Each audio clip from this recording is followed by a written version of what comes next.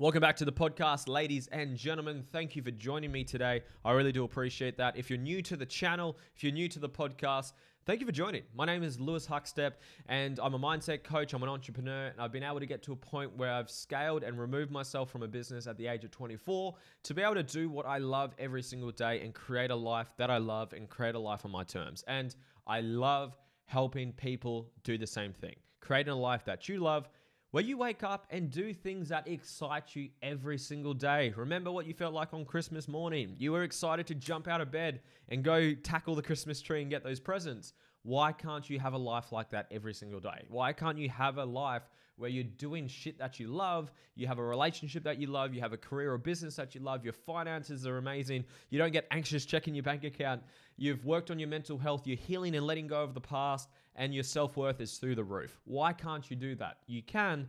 There's just a couple of things you need to figure out and apply to yourself, and that's what I'm here to do to help you do that.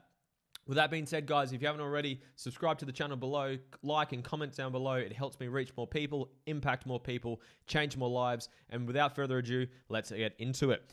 I'm just going to be sharing a simple but life-changing mentality that has truly changed my life. Since understanding this and applying this to my life has just leveled up in my business, in my career, in my health, in my finances, in my relationship. It's really served me well. And it's the concept around doing what is hard, doing hard things. I'm going to share a story. So I just read a beautiful book. It's called Discipline is Destiny by Ryan Holiday. It's a fantastic book. Go check it out. Really, really awesome. And he shares a story at the start of the book about Hercules. I'm not sure if you know Hercules, if you're into Greek mythology, etc. But Hercules, he shares his story. And Hercules, he came to a crossroad in his life where if he was to go left, there was this goddess, empress that was luring him towards her, and she was offering him all the joys, all the love, all the pleasure, all the temptation that life has to offer. All the food, never has to work hard, all the sex, all the beautiful women. And she was luring him there with temptation. That's what she was luring him to.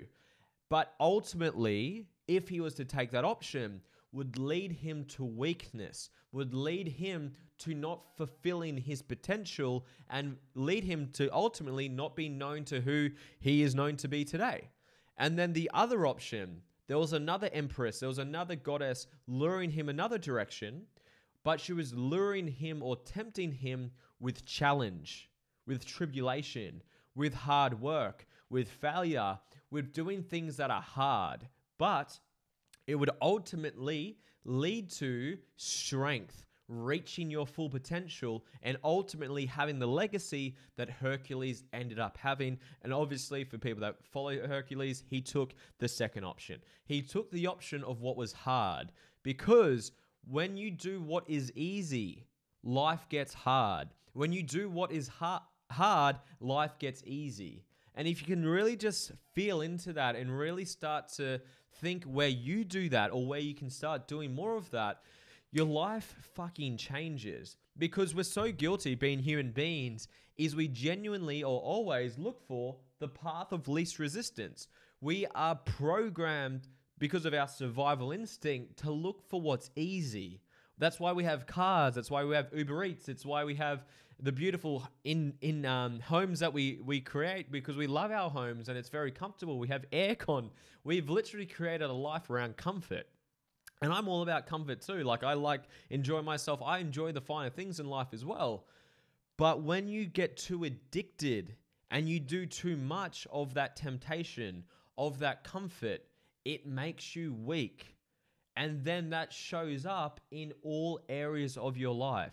When you do what is easy, you become weaker, and that's going to affect your business and your career. It's going to affect your relationship. It's going to affect your health. It's going to affect your family. It's going to affect your ability to be a great parent.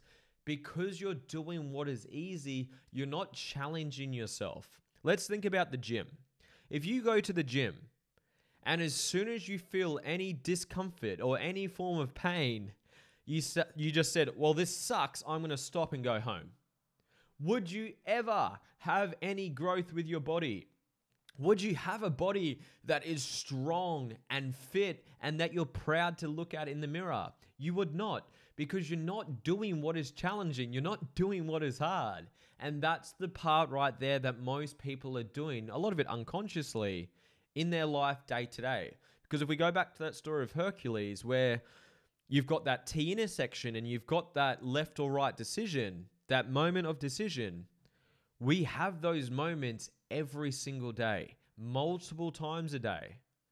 Is it to get out of bed and go to the gym when you're tired, when it's cold, when you could hit the snooze button and roll back over? Or do you get up even though you don't feel like it, even though your body's sore, even though it's cold outside? Because you know by doing that, you're going to feel stronger. Your mental health is going to be sharp. You're going to be energized, and that's going to set up the rest of your day.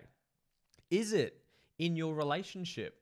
When your partner says something that actually hurts you or doesn't sit well with you, do you have that tough conversation? Do you bring it up and set a boundary and communicate to your partner that that's not okay what they just did? Or do you put your head in the sand? Do you sweep it underneath the rug because you're afraid of the tough conversation, because it's uncomfortable? There's discomfort in having that tough conversation, because if you do what is easy, it will make your relationship weak, where having those tough, transparent conversations makes you stronger as a partner, makes you stronger as a relationship, as a couple. Is it when you take out the rubbish or when you walk past rubbish? Do you say, I'm going to pick that up, even though I don't feel like it, even though it's out of my way, even though it wasn't even my rubbish, it was someone else, it was my partner, it was my friend, it was my kids? Or do you pick it up because you have those standards, because you don't tolerate that? Another line that really resonates with me, and it's a big slap in the face to me as well.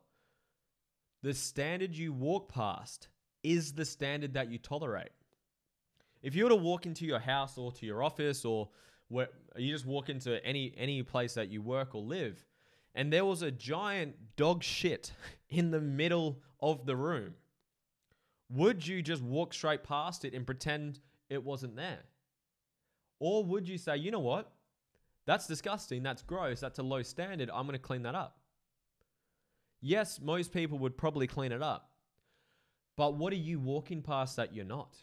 How come you would clean up the dog shit, but you don't make your bed in the morning? How come you'd clean up the dog shit, but you don't pull your partner up when they say something that hurts you? Or that you don't put the rubbish in the bin, or you don't take the rubbish out in time, or the standard of your car is terrible? What's the difference? It's at some point between the dog shit and whatever it is that you're tolerating is your standard. So to improve the quality of your life, do hard things, whether it's going to the gym, whether it's doing an ice bath, having a cold shower, having a tough conversation, and raise your standards. We all can. I catch myself every single day. Where's the dog shit? Where's the low standard in my life that I could be better at? That I can be harder on myself? Not because I just want to be this kind of narcissistic or super hard military-minded person. To a degree, maybe. But I'm doing it because if I do what is hard, my life will get easier in the future. But if I'm doing what's easy, I'm avoiding the tough conversation, I'm not looking after my health, I'm training, I'm avoiding the discomfort, I'm weakening myself, my mindset, my body, and therefore my relationship, my business, my finances, my health, and all the above. So my question to you, or my opportunity, my invitation to you, is to look to do hard things every single day. What are you avoiding that you can be doing? Is it the tough conversations? Is it going to the gym? Is it eating the right foods? Is it cleaning up after yourself? Is it raising the standard of how you live and how you talk and how you look after yourself and how you read? Are you reading every single day? Are you working on yourself every single day? Are you doing self-development? Are you investing money into yourself? That can be hard for a lot of people.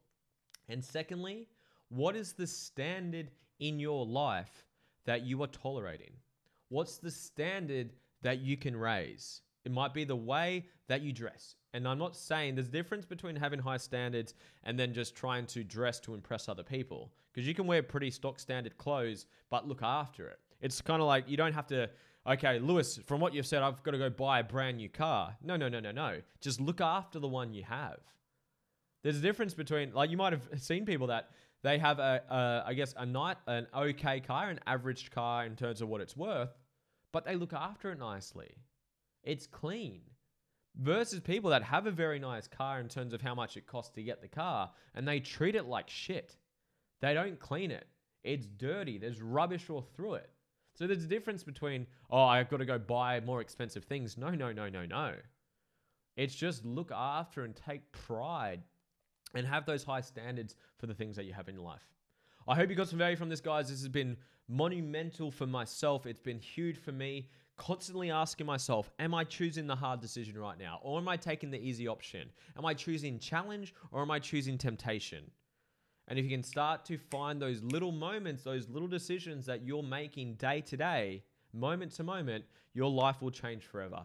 Hope you got value from this, guys. If you haven't already, please like the video, comment down below. I'd love to hear your thoughts. What's your biggest takeaway from this video? Send it to a friend if you got value from it, and subscribe if you haven't subscribed. Much love, guys. I appreciate you. Thank you for consuming my podcast. Thank you for being a part of my journey. I love you. I appreciate you. I'll see you on the next podcast. See ya.